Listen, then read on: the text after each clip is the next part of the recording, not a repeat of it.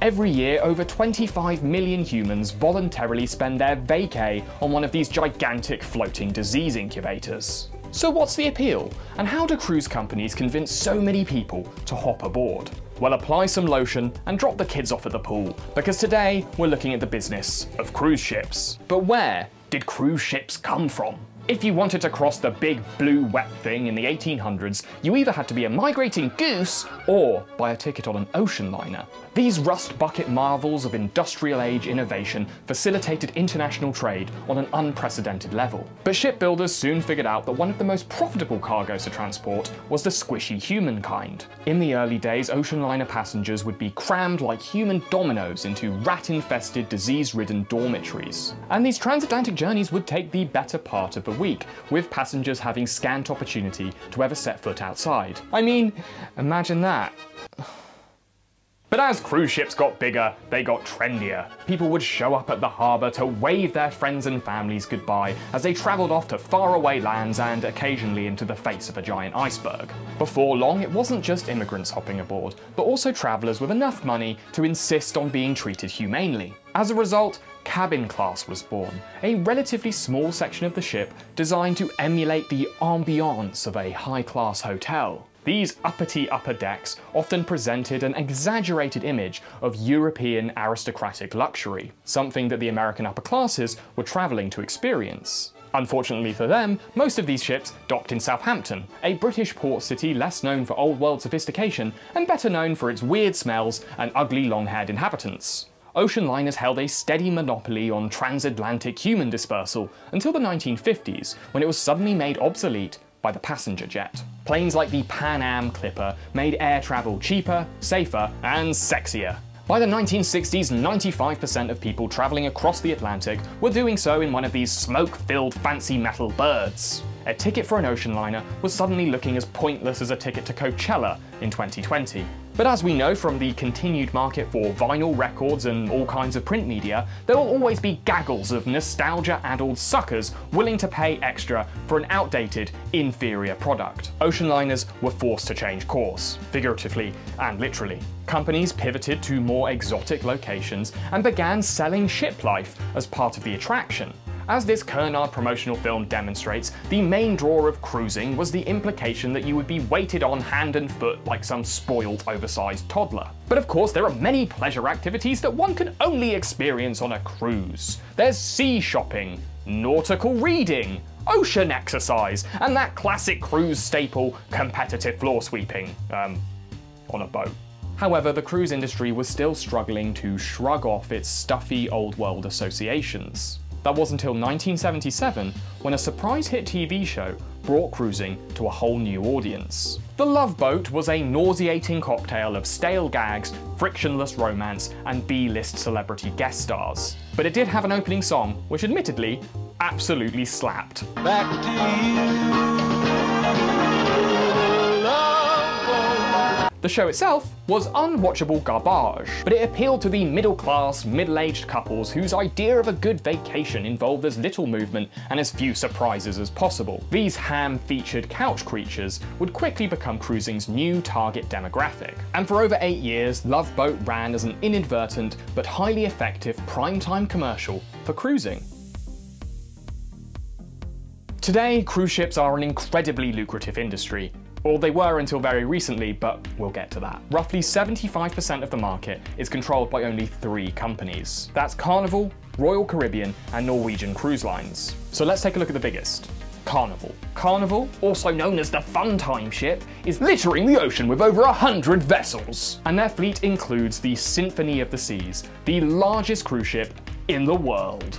This gargantuan sea slum can accommodate nearly 7,000 passengers, and that's not including over 2,000 members of staff. And they're also fronted by their mascot, Fun Ship Freddy, a terrifying disposable razor who looks like he's planning to murder you in your sleep. But he's meant to resemble the cruise line's signature sulfur-spewing whale tail funnel, which leads to the inevitable question of, what comes out of the big red thing? Well, obviously it takes a whole lot of ground goo to shoot a shopping mall across the Atlantic, but it takes a particularly toxic brand of the black stuff to do it. Heavy fuel oil. The average 2,000-person cruise ship burns through 1,500 tons of this stuff every day, and most of the waste produced from burning this oil shoots straight out of the ship's gigantic red fart pipe, producing the same amount of particulate airborne pollution as 5 million cars covering the same distance. And considering that there are 314 of these things bouncing around like snooker balls on the ocean's surface, that's the equivalent of fucking loads of cars. But firing a floating city-state across the world also burns through a lot of cash. So how do these companies turn such a massive profit? Well, first of all, these ships almost never leave port until they've filled every cell on their gallivanting gulags of organised fun. So while Norwegian cruise lines like to advertise their communal areas like this, they will almost always look like this. The only time you're likely to get some private pool time is when someone's snotty-nosed kid has done a sick in it. But the cruise industry also has some rather ingenious money-saving techniques, and none of them are as effective as flying a flag of convenience. You see, 90% of cruise companies operate inside the United States, but all of their ships fly the flags of other countries, usually either the Bahamas or Panama. Countries that, let's say, have a hands-off approach to taxation. By stapling these correctly coloured pieces of fabric to their ships, these Miami-headquartered companies pay an average tax rate of 0.8%. It's a loophole so wide that you can ram a 50,000-ton passenger boat through it, or in fact, a whole fleet of them. But waving these flags also gives cruise companies another discount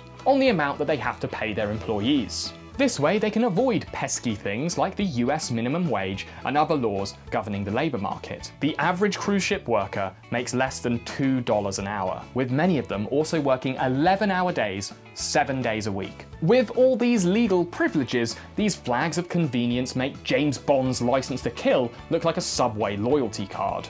But it's not just the cruise companies getting away with murder.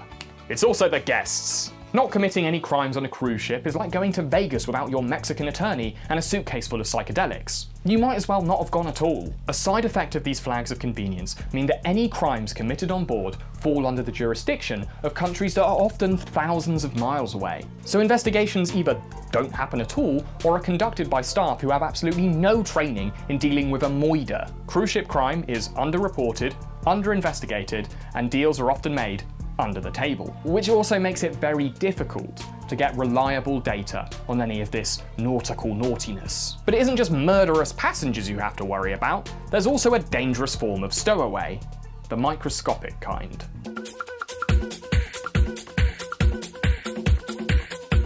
In January 2014, an outbreak of the highly infectious norovirus infected over 15% of passengers aboard a 4,000 capacity Royal Caribbean cruise liner. Now, if you're not acquainted with norovirus, first of all, you've lived a blessed life, you sweet summer child. It is a delightful little illness that will make you do a sick and soil your britches simultaneously. For about 48 hours, you are transformed into a human fire hose, and all you can do about it is hold on to something porcelain and wait for it to be over. So imagine you have just caught this highly infectious illness, and you are one half of a couple sharing a bedroom and a bathroom. Now imagine you're one of about 1,000 couples going through the same thing on one oversized boat. Now you've got the picture. That's what one of these norovirus outbreaks looks like, and there have been 353 of these gastrointestinal singularities in the last 14 years.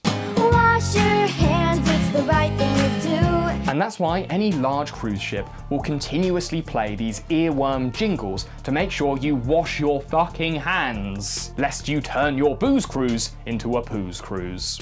Now, you might be aware that a certain ongoing global catastrophe is having an effect on cruise ships. In fact, they're in big trouble. Any ship that isn't prematurely docked is currently stranded at sea because they have infected passengers, and countries are a little reluctant to let them port.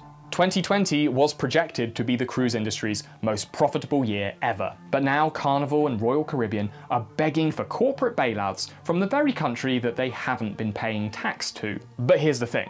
The big three companies have relatively strong balance sheets. Even with no revenue, these companies have enough cash to stay afloat for 6 months. However, like a certain brand of barely drinkable piss water, there is uncertainty that cruises will ever be able to shake the stink of, that big thing that's happening to all of us. The cruise industry has been on a no-tax vacation for its entire existence, and is about to experience some old-fashioned free market economics. So I think these floating favelas may sink or swim, but they should do it on their own terms. Hello everyone! Don't worry, it's just me, this dude. This is for the next episode, which is going to be all about the secret history of masks. I think you'll love it, so you should subscribe and hit the bell so the next ordinary thing can be delivered straight to your unmasked face. I'd also like to take this time to announce that I'm going to start twitching for your pleasure on the platform known as Twitch. I'll probably be playing Yakuza or something to while away these self-quarantine hours and the horror that they're bringing on my brain or whatever. This is improvised. I usually speak on script, so this is strange for me. Anyway, I'd also like to thank my patrons. You guys are the best. You keep ordinary things going, and without you, I wouldn't be able to afford stupid shit like this. So, thank you. And peace out.